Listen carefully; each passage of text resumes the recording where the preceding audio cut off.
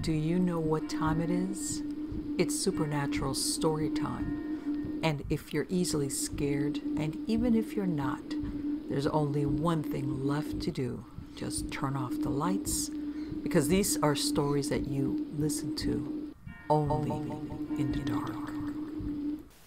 Skinwalkers and Other Beasties, Volume 3, Story 1. My car won't start. Oh God, my car won't start. It's okay. Breathe. 1, 2, 3, breathe. 1, 2. Oh God, it still won't start. They must all know where I am now. My white car sticks out like a ray of sunshine in the darkness of the surrounding twilight forest. I've got to get the word out. That is, if I don't make it out of this. Whoever gets this message, if you ever find yourself on a road called Bilderberg Road, do not stop driving. I did. And now my car won't start, and someone's fingers are beginning to wedge my door window down. I called the cops. When they hung up on me, I called my parents. I told them I loved them, then I hung up. I didn't want them to hear me sobbing and screaming any more than they had to. Now, you're all I've got left. Not sure how much time I've got until that window gets low enough for them to reach in for me, so I'll try to make this fast. My days started like most days, uneventful.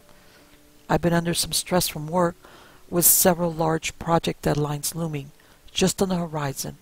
I thought it might do me some good to step out of the office before the shit really hit the fan. Enjoy some nature while I still could. The woods were only a few miles away from the office, after all, and it was the perfect place to decompress.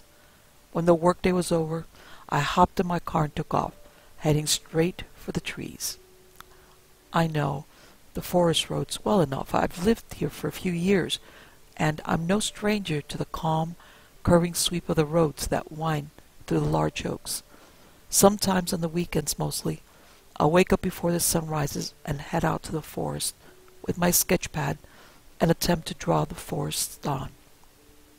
You know, that brief moment when the sun hits the trees through the mist and its rays dabble across the fallen leaves.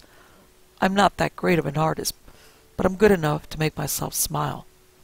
And that's what counts, I guess. Anyway, so, as I was taking my after-work cruise, I noticed a dirt road branching off from the paved street, with a street sign I'd never seen before. Bilderberg Road was all it said. Sounded interesting enough. I thought maybe some new folks had moved into the woods. There were a few cottages and B&Bs that dotted the forest. Maybe these were its newest residents. I turned down Bilderberg Road and drove slowly for a while. The road was pitted with bumps and holes and felt like as it was in disrepair despite it being so new. A half hour eased by and the sun began to lower below the tips of the trees. It was time to go home. I love the woods, don't get me wrong, but being there as the sun sets always feels different than being there when it rises. The darkness is different, the gloom more imposing, and the bears would be waking up soon. Last thing I needed was to accidentally hit one with my car. I pulled onto what little shoulder there was and swung my car around too quickly. I heard something crack beneath me, and then everything stopped working. My lights shut off, my steering wheel stuck, and the car refused to turn back on. I wasn't worried. Not yet, at least. There was still a few hours evening daylight, and if worst came to worst, I could hoof it back to the main road and hitchhike into town. Or I could call AAA and relax while they came to my rescue. I opted to go with Plan B. I rang them up and explained where I was to a receptionist who sounded like he'd just woken up. A truck would reach me within an hour or two, but most likely 2. Great. I suppose I was fine with it. 2 hours gave me time to walk the road a little bit more, maybe run into whoever just moved in. I hopped out of the car, put on my sneakers, and started walking. As long as I stayed on the road, there was no chance of getting lost, and even then, my internal compass was really on point. But as I was walking, I couldn't shake the uncertainty of the coming dusk. I wouldn't say I was afraid of the dark, but I had read so many ghost stories and skinwalker legends and seen so many shows that it was impossible not to think about the coming darkness that way. I took a breath. 1, 2, 3, breathe, then another. Up the road ahead of me, a brown paper bag. They crumpled in the dirt road. A little odd, I thought, and discouraging. A new road, and there's already litter. I kicked the bag off to the side. At least it was biodegradable. Then I saw it. It was through the trees up ahead, a large, brightly painted brick house. It stood staunch in the trees like a boulder in a stream, and looked as though it had once been out of place. But the moss and the constant falling of leaves had assimilated it into its surrounding greenery. A small curl of smoke rose through the chimney that stretched high above the second floor, and the lights in the windows were all lit. The sun would be setting in an hour or so. I decided to say hello. The AAA driver would call me anyway, and it was only a 5-mile jog back to my car. I stepped up to the front door, a large oaken thing, and gave it a friendly knock. "We've no one left," an old voice called out from inside. "Hello?" I called back. "I'm a neighbor, and sort of just wanted to stop by and say hello." The door opened a crack, and a bloodshot eye blinked out at me. "Let me see your hands," said the old voice. Weird. I showed her my hands. "I just wanted to say hi. Welcome you to the neighborhood. Community, I guess." "Shut the door, Alma!" Another voice, this one, a man's, yelled from deeper in the house. "They haven't got a bag," Alma, the woman at the door, shouted back. I tried to peek past Alma. "Sorry, is this a bad time?" "It's almost night," Alma said. "What do you want?" "Just to say hi. My car. You should go home." She looked past me into the grove of trees. "It's almost night." I realized that, but my car broke down a little ways away. I was just out for a walk and I spotted your house. Thought I might welcome you. "So you're not selling anything?" I laughed. "No, just trying to be friendly." My text message ringtone chimed from my pocket. Alma's face brightened, as though a grand idea had just come to her. "Oh, well, if that's all." She opened the door wide and beckoned me in. The old woman looked every bit as stereotypically grandmotherly as you could imagine. A pink shawl was draped across her flowery shoulders, and her white hair was twirled up in a fluffy bun. "Pardon the mess," she said, ushering me through the well-lit hallway. "The grandchildren are out back." Down the hallway, an older, large man dressed in flannel came barreling around the corner and ground to a stop. "What the hell are you doing, Alma?" he roared. "Who's this?" Alma patted my arm. "A neighbor." "Sort of," I said. "I live back in the city." The old man looked confused. "How'd you wind up here?" "Was just out for a drive when my car broke down. I saw your house and thought I'd be neighborly." The old man and Alma exchanged a look. It almost seemed like hope, and I wondered how long it had been since they'd seen anyone other than their grandchildren. "Well," the old man said, his demeanor completely changed. "Pleasure to meet you. I'm Marty." We shook hands, and he led me into the den, where they had a roaring fire going. The room was a large one, filled with books and hunting trophies and overstuffed furniture. Clutters of newspapers and magazines from all different years piled up around its edges, and a few newspaper articles hung from the walls, beside the severed heads of wild game. On one of the recliners rested a shotgun. "Please have a seat," Marty said. "It's almost night after all. You must be tired." He scooted a few miscellaneous papers off the couch and patted the cushion. Then he snatched the shotgun from the recliner and smiled at me. "Just giving it a cleaning," he said as he propped it up on a pair of pegs jutting from above the fireplace. He brushed off his jeans and eased himself down onto the recliner as Alma reappeared with a plate of cookies, which she placed down in front of me. "Freshly baked," she smiled. "Oh, thanks," I said. "So," Marty said, "just out for a drive, huh?" I nodded, my mouth full of warm cookie. "I came through here every so often to clear my head. I've never seen your road before, so I thought I'd check it out." "Our road, you say?"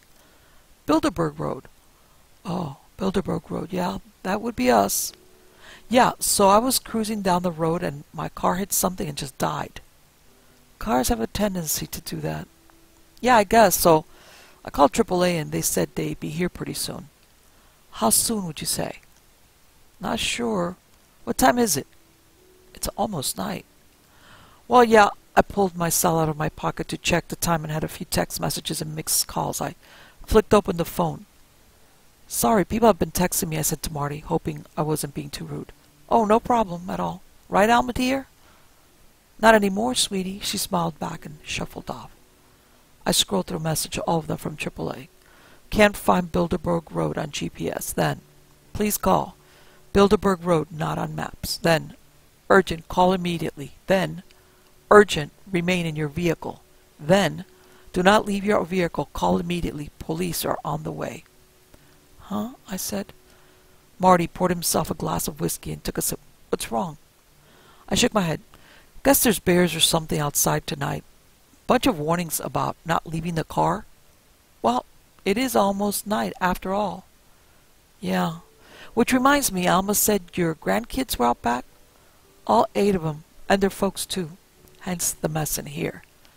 Shouldn't they think about coming in? Sounds like it's not a good idea to be outside tonight. Oh, it definitely isn't, he set his drink down. Alma, would you tell the kids to come inside? He called.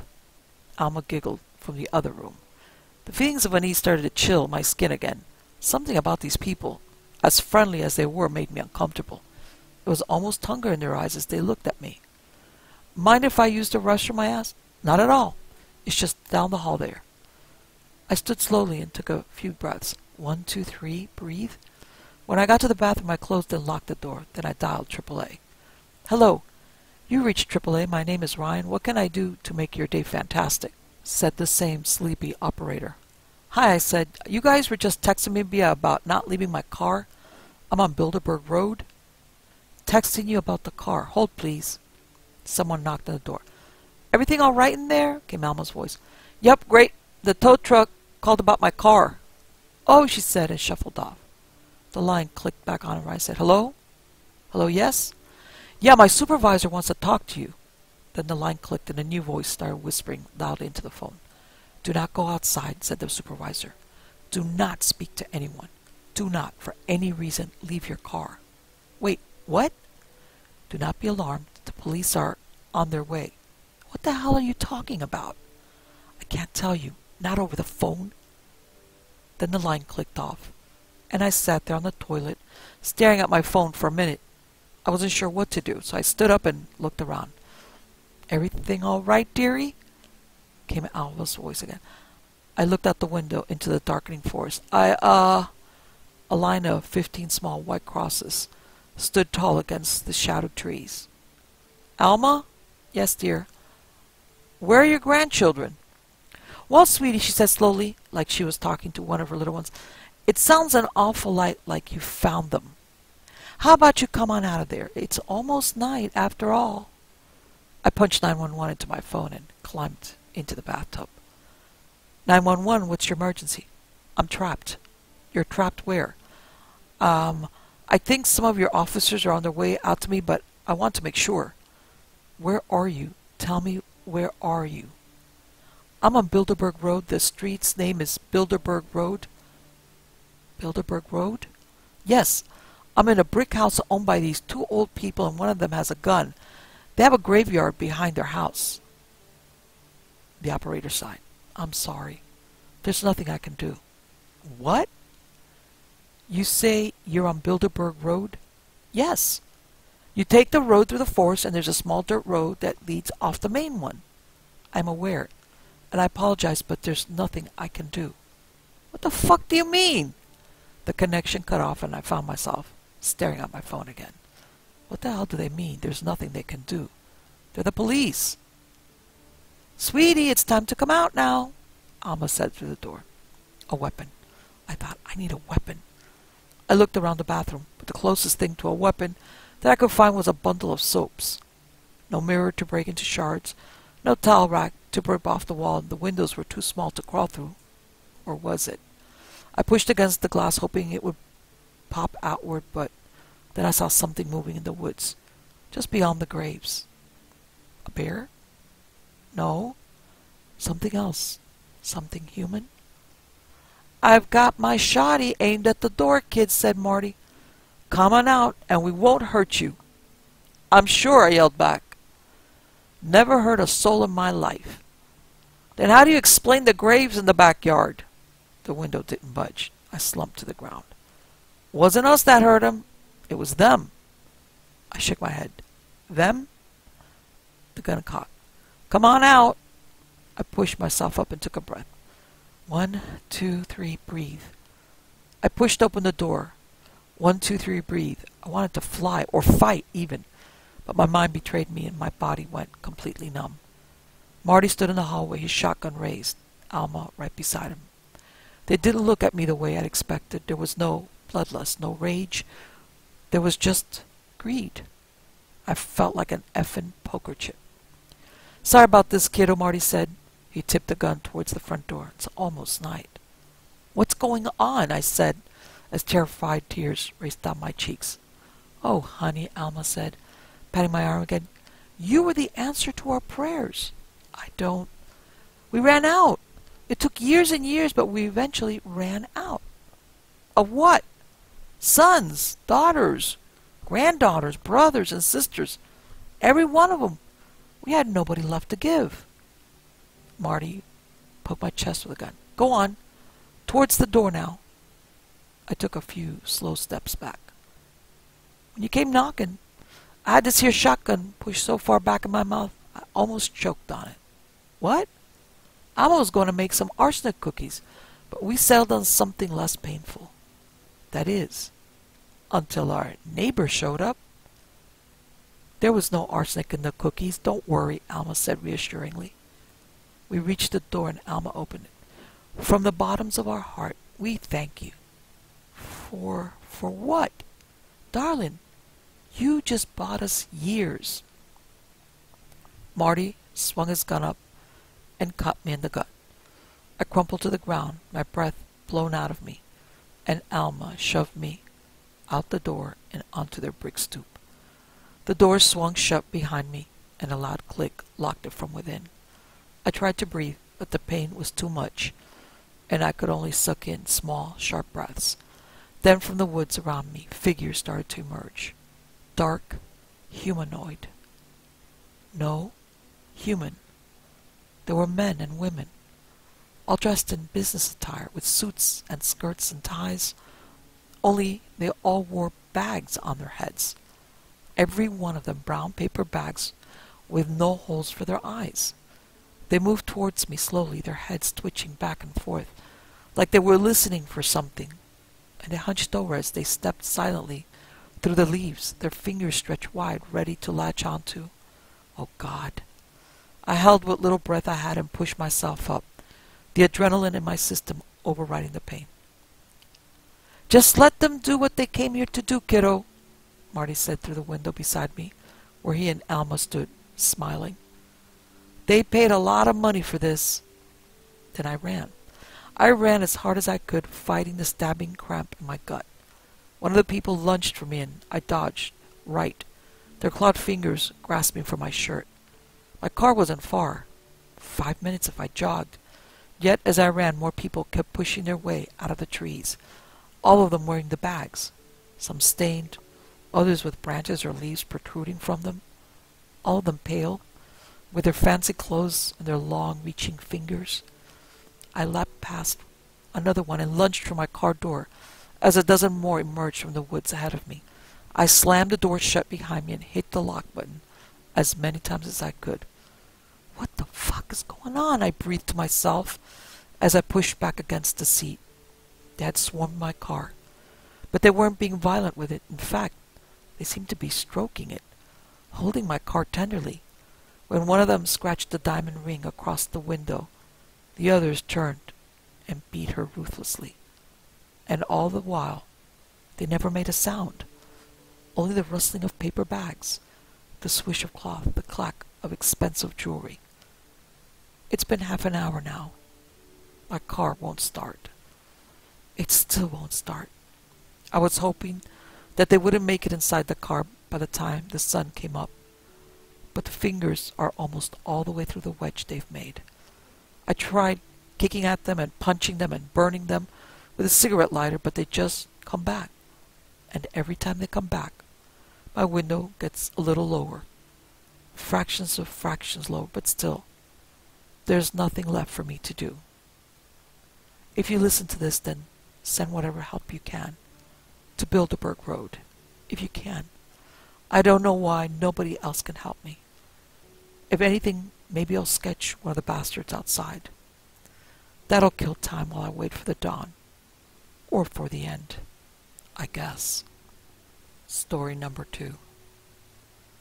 I live on a reservation. I'm almost 19 now. I was 17 at the time, and it's always been a standing rule that we can't leave our house after sunset. There's always been bad things happening. People going missing, animals going missing, animals showing up and then mutilated animals.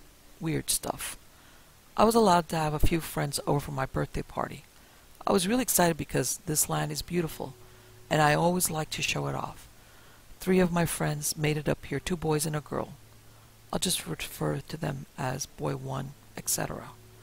We went for a long walk up the mountain a little ways from the res because the view up there is amazing, and even though it was getting on dusk, I figured we'd be fine.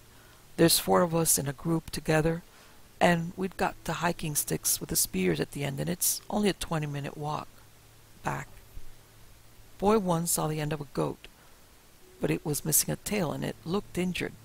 We tried to get closer to see if it was all right, because all the goats around these parts are owned. But as we got closer, it made a really loud, low bleat and ran over the ridge. Boy 1 and I ran off the track after it and looked over the ridge. It disappeared. We stopped so we could hear which direction it was running to, but there was no noise at all. I thought it was a bit weird, and the sun was disappearing faster than I thought. So we started to head back. My friends would always laugh at the rules my family had about going outside at night, but they were about to find out why we have that rule, and I was about to get a fresh reminder. Boy 1 was leading us with his phone light. It wasn't that dark that we couldn't see in front of us, but the trail had just drops and rocks, and because of the bushes to the sides of us, it made it really hard to see our feet. There was this giggle in front of us. We stopped because it was really close. It sounded like a turkey gobble, which is uncommon in my area. It happened a few more times after that. The sound gave me goosebumps because it didn't sound right at all. The next thing we saw still plays with my head. Going from left to right across the path was this thing. My heart jumped into my throat. It looked like a large coyote, but its limbs were mutilated, like it was crossed between a human with sharp long claws. Its face looked distorted and human, but it was animalistic at the same time, and it had really long teeth. The scariest part is the way it moved. It was rocking back and forth on all fours, like a praying mantis. It just took a step and then rocked backwards and forwards and then lurched another step forward.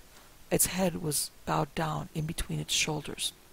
None of us moved for what seemed like a couple of minutes, just watching it jolt itself across the path. It looked like it was just going to go past us and leave us alone, until the girl started crying and freaking out. The animal flung its head in her direction and made a really low growl, sort of like a house cat, because it had the voice behind it as well. It twisted its body around and started coming at us. It was terrifying. I yelled and threw down my spear at its head, but it was like it bounced off. When it got to me, it stood up. It was so tall. It barged into me, making me fall down. It started hiccuping and lurching, and then it barged into the boy 1. It backed into boy 2, and he landed in a ditch just off the trail. There was hardly any light on us now. When I got to the girl, it contorted its body over the top of her and held her down. She started screaming. Boy 2 got up and hit it with his hiking pole hard. It jolted away from the path behind us, making a crying noise, almost like it was mocking the girl. It was playing with us.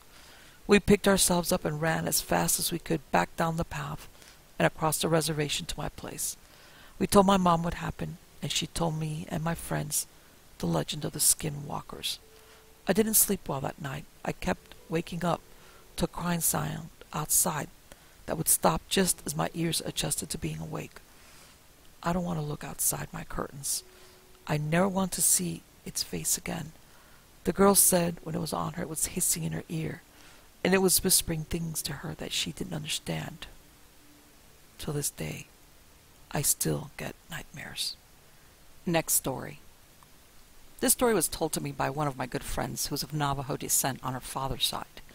It happened several years ago when she was spending the last 2 weeks of summer visiting relatives on a reservation in New Mexico, and is by far one of the creepiest things I've ever heard.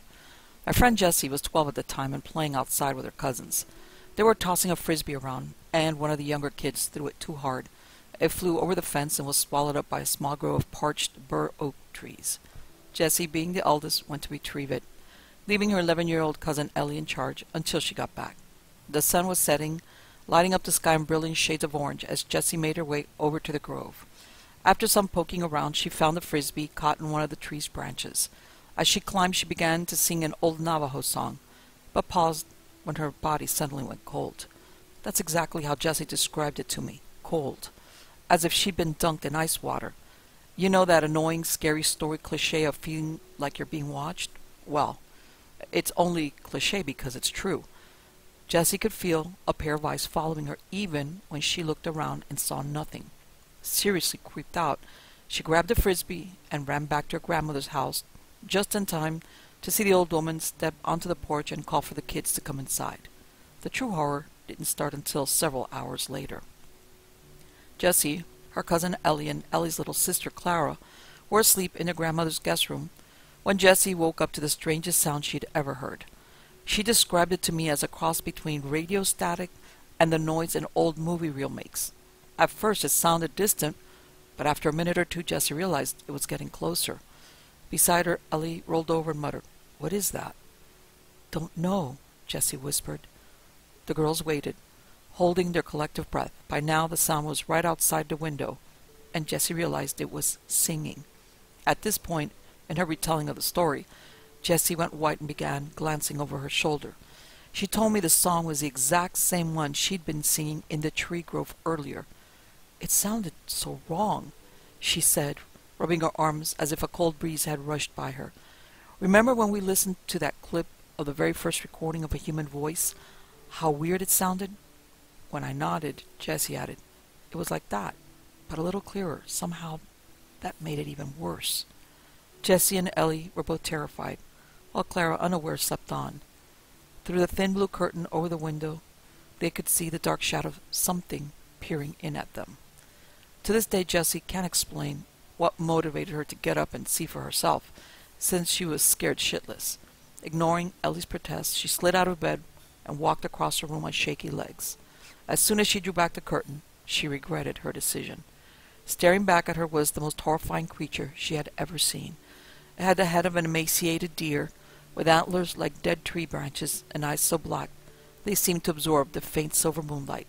It had a scrawny humanoid body with abnormally long arms and legs, and as Jessie stood there caught in its hideous gaze, it raised a clawed hand and scratched at the window with a horrible screeching sound that made Jessie's skin crawl.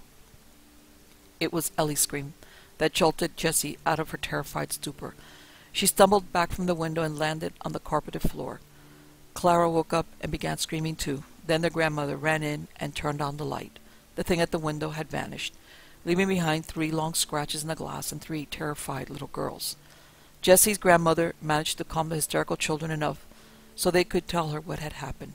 As she listened, her age-weathered face became progressively paler. She hustled the girls downstairs to the living room and made up a bed for them on the couch. She then sat by them all night, and whenever one of them asked her what was going on, the old woman simply shook her head. Needless to say, Jessie and her cousins didn't sleep for the rest of the night. The next morning, Jessie's grandmother announced that everyone was to stay inside that day, no arguments. She looked so shaken, nobody dared protest. Around noon, she called for a medicine woman to come and bless the house. Later, after the woman left, Jessie marched into the kitchen where her grandmother was loading the dishwasher. "Tell me what that thing was," she said bluntly. Her grandmother sighed and motioned for Jessie to sit down. "You have heard the legend of the Skinwalkers, yes?" Jessie frowned and nodded, vaguely recalling the story. "So that was a skinwalker?" Her grandmother nodded. Yes. Grandma, said Jessie as a light dawned, I think it overheard me singing in the tree grove yesterday. Her grandmother's dark eyes narrowed. Why do you say that? Because it was singing the same song. You know, the lullaby you used to sing to me when I was little? Her grandmother was silent for a long time before whispering, You are a very lucky girl, Jessica. But luck has its limits. From now on, you must be more careful. The look in the old woman's eyes as she spoke those words still haunts Jessie to this day. As I said earlier, that was years ago, 7 to be specific. Jessie has returned to the reservation many times, each without incident, but she has never set foot in that tree grove again, and probably never will. Jessie's grandmother died this past March at the age of 87, and Jessie later moved in with her aunt for the summer so she could help clean up the old house, which the family was going to rent out. She had been there for about a week when I went down there to visit her. My first night, we sat on the porch and drank some beers, and I found my eyes drifting towards the tree grove. So that's where it all happened? Jessie shudder nodded. Yep. Tomorrow, I'm taking you to the medicine woman and have her bless you. Is that really necessary? The look Jessie gave me nearly turned me to stone. You think nothing will happen to you because you're white? But when you're in Navajo country, you're in Skinwalker territory. Take caution. I nodded yes. That night, I swore I heard radio static outside the house. When I brought up to Jessie the next morning, she didn't speak, but grabbed my arm and practically dragged me to the medicine woman, where I was blessed. Nothing happened for the rest of the trip, and I went back to the city unscathed. I didn't really want to talk about it because really it wasn't the intention of teaching a moral, but I suppose if there's something to be learned from that story of the singing skinwalker, is that there are things out there we can't explain. The look in Jessie's eyes when she recounted her experience told me everything I need to know. What she saw truly horrified her, and all I can say is I'm grateful I didn't have to go through it myself.